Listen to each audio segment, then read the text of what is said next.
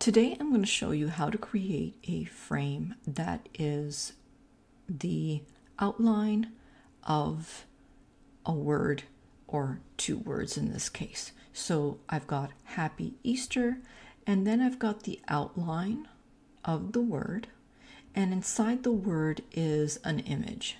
So stay tuned and I'll show you how I did it.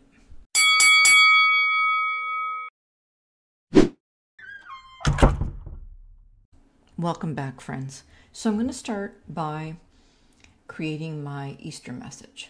So I'm going to go to my text and I'm going to just place a heading there, and I'm just going to say Happy Easter. Now this could be any message at all. It doesn't have to be about Easter. So I'm going to take that and I'm just going to try and center it on my page. I'm also going to tighten up the line spacing. But I'm going to change the font. So I think I'm going to change the font to that, and I'm just going to make it a little bit larger, like so. Now, if you don't like the way the letters are sitting, so for example, there's the P there and the T is almost touching it, what we can do is we can just create another text box and we can separate the two words like this. And then I'll come here and I'll move this here and I'll get rid of happy. And then you can position the two words however you like. So in that case, then the spacing, the line spacing really has no bearing, okay? Now I'm going to make this a little bit larger just to fit my workspace. So what I'm going to do now is I'm going to take each word and I'm going to apply the outline effect. I'm going to make it yellow just so that I can see the outline. And I want to make the thickness really, really big. I'm going to apply the same effect. So I'm going to use the copy style and I'm going to paste it onto my Easter. And what I'm going to do now is I want to fill those white spaces with yellow squares. So I'm going to add some yellow squares or one yellow square rather. And I'll just do that.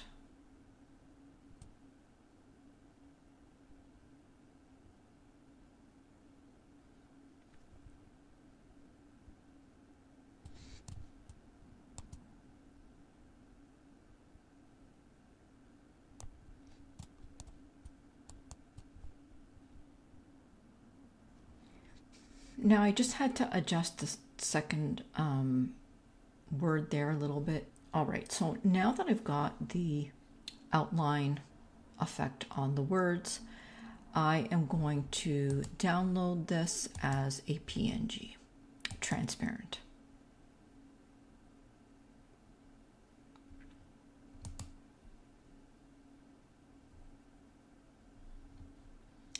And I'm going to add another page. And I'm going to bring that into my workspace. And now what I'm going to do is I am going to take this image and I'm going to make all of it black. So I'm going to come into duotone, and if you didn't see that, it's right here, duotone, and I'm going to use the custom filter.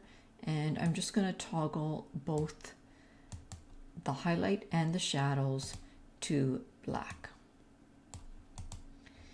Okay, and I'm just going to make that a little bit larger like that.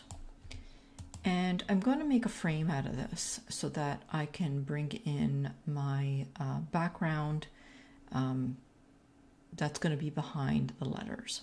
So I'm going to share this. I'm going to download it. I'm going to download it as a PNG, and it'll be transparent. And I only want that second page. So I'm gonna click download. And then I'm gonna go to a website called Convert.io. And I'm gonna grab that last image and I'm gonna place it here. And I'm gonna say that I want an SVG vector. And it's gonna convert that for me. And when it's done, it's going to indicate that I can download it. So I'm going to press the download button. And there you go. It's converted it to an SVG. All right. What I'm going to do now is I'm going to open up a Microsoft Word session. And I'm going to import that image. So I'm going to go to Insert. I'm going to go to Pictures. I'm going to go to this device. I'm going to go to Downloads because that's where that document is. So here it is. And I'm going to select Insert. Now you'll notice up here, there'll be Convert to Shape. I'm going to convert it to a shape. And what I'm going to do now is I'm going to select it. I'm going to go to Shape Format. And I'm going to go to Shape Fill. And I'm going to fill this frame with a picture. So I'll just go to stock images. It can be any picture at all. You can't skip this step. You have to do it because that's how we're creating the frame. Now that I'm done with this, I am going to go to File. I'm going to Save As. I'm going to call this my Easter frame. And I'm going to save this as a PDF document. But I also just want to save it to my downloads folder so that I know where to find it. Okay, so I'm just going to save that. And now I'm going to go back to Canva right here. And I'm going to add another page and I'm going to upload that document that's in my download. So I'm going to grab my PDF document and I'm just going to place it on my workspace and you'll see it's uploading it. So here is my Easter frame.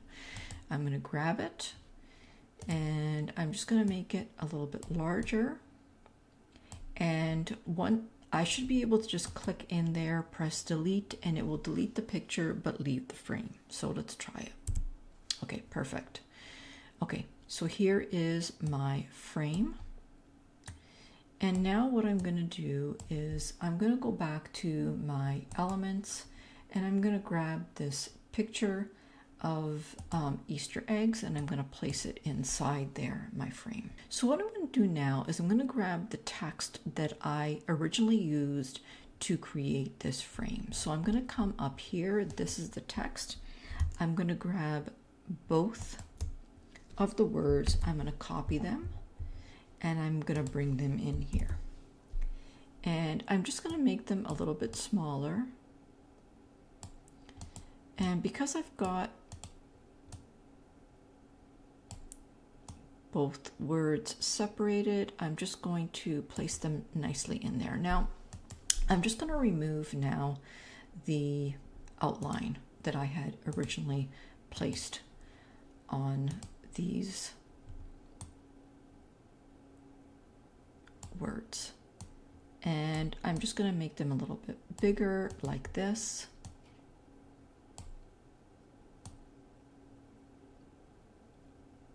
Now, if we want, we can also add a background in behind. We can take this and we can just add a shadow. So we can position that in behind the Easter eggs. And we can go to edit photo and we can give that a shadow, like maybe a glow.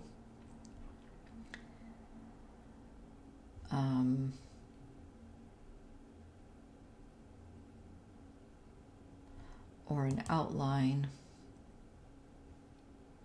And we can blur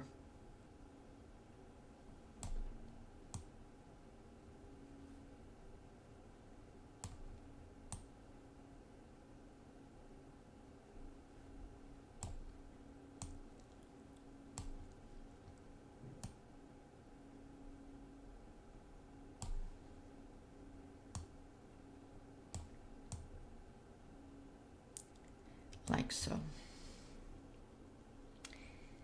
We can also take it one step further, and we can add a yellow background or a pink background.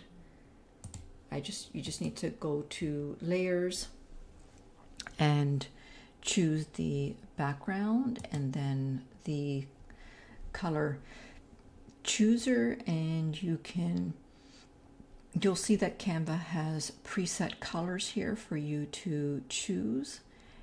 You can add any one of the colors that are matching with the photo, and or you can choose a color that you like yourself. Now, if you're finding that the text is too dark, you can also switch that up to a white, or you can add a shadow effect to the text as well, with a contrasting color like white.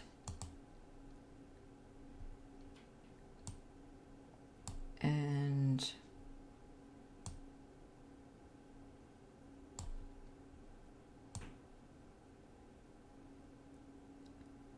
like so.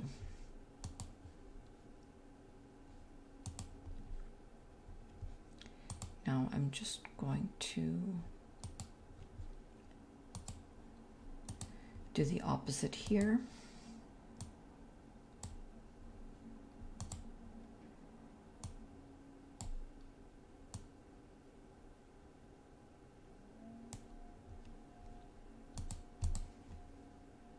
And that's pretty much it. I hope that you enjoyed this tutorial. If you did, please don't forget to press that like button and subscribe. And remember that members of my YouTube channel get to see my tutorials first. So if you want to see my tutorials first, please join my membership. You'll also get access to my Buy Me a Coffee shop, where there'll be tons of free stuff for you to download. For now, my friends, I will say bye-bye until next time.